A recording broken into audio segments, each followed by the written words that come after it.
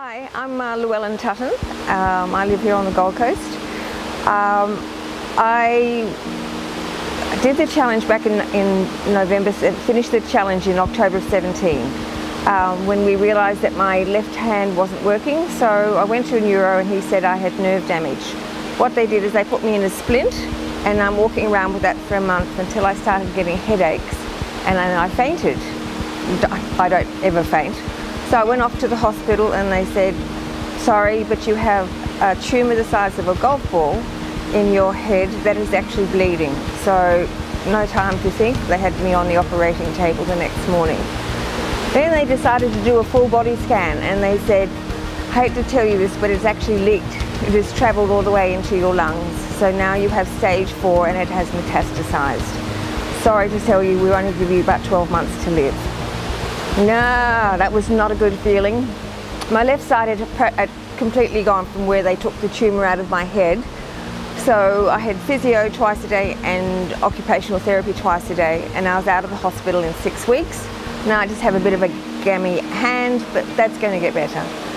So I'm lying at home feeling yuck, you know, on the medication that they put me on, because they decided to try me on this special immune therapy medication, which made you feel horrible. So I'm staying at home feeling terrible. Went back to the doctors for my blood test and he said, your white cell count has gone down the bottom. You might have to come back into hospital. I went, oh, I'm not going back. So I thought, what am I not doing? I haven't gone back to gym. And this was just before Easter of 18. So I went, okay, off your ass. Go back to gym. I started very slowly on the treadmill and just the bikes and everything, just to get my confidence back.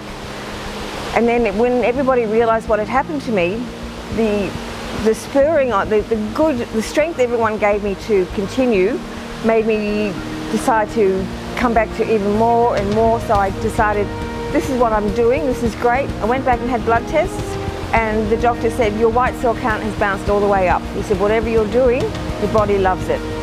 So my endorphins were kicking in. So I just decided to come back to gym, you know, minimum 5 days a week, enjoying everyone's company and everyone's backing. And I have now, with radiation, I'm off all the immune therapy drugs, and within 12 months I've kicked it.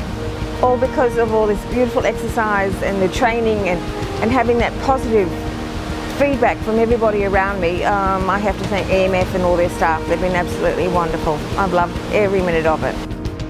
What a better way to celebrate being cancer-free than to go into a challenge and be part of the team and just have discipline. You know, that discipline is just wonderful. You know, you instead of just waffling and doing what you normally do, this is like a set goal, and you have to have a body shape change. So that's what I'm looking forward to. Going through the challenge means that you actually become part of a team, and everybody will help you along the way. No one is pointing fingers, no one does judgment, everyone's there just to help you, and it gives you confidence and it gets you off your butt and it makes you feel a hell of a lot better.